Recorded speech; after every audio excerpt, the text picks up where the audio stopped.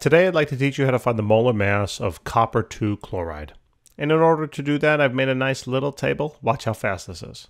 Bam! So the first step is to write down the elements I see in the compound, right? So we see copper, Cu, and we see chlorine, Cl. Next is then to write down the number of atoms of each. At the bottom of copper there is a 1, so that means there's 1 copper. Chlorine there's a 2. So the subscripts are what are going to tell you the number of atoms. Next is the mass of the element, right? We go to the periodic table to find this. So copper here is going to be roughly 63.55. Chlorine is 35.45. Those units can represent gram per mole or AMU depending upon if you're finding molar mass or molecular mass, all right?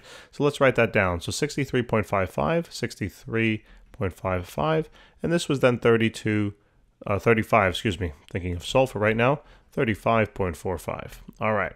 Then to find the total mass of the element, all we simply have to do is take the number of atoms and multiply it by the mass of that element, and this is 63.55 for copper, and then for chlorine you got to take 2 and multiply it by its weight, and that works out to be 70.90.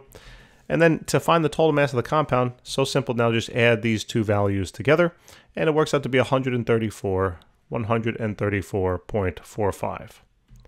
Since we're solving for molar mass, the units here are in gram per mole, and that's all there is to it. The table provides a nice little structure here, makes it very simple to calculate, all right?